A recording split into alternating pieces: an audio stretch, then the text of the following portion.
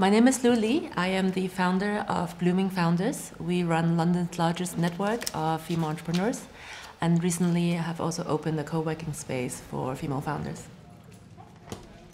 Being a founder definitely was not part of the career path that my parents desired me to have, but I was actually quite entrepreneurial when I was a teenager.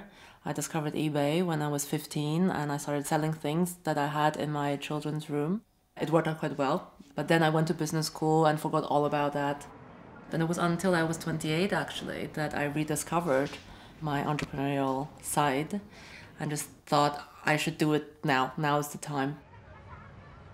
I came to London and I didn't know anybody.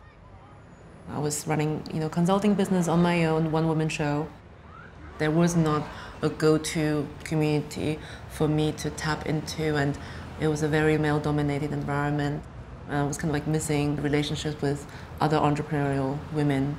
So I started Blooming Founders in August 2015.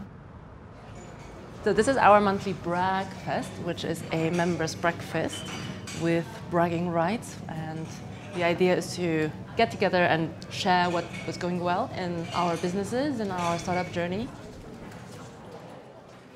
At Blooms, I think we want to build the bridges and connect the dots between our members and almost anticipate what our members could need. And that's why it's interesting for me to understand, okay, what is everybody working on and how can we, help each other. So we have built quite a few relationships within Blooms now that basically started trading together, right? And that's quite exciting. The business is very, very demanding. I had to cut down significantly on my lifestyle.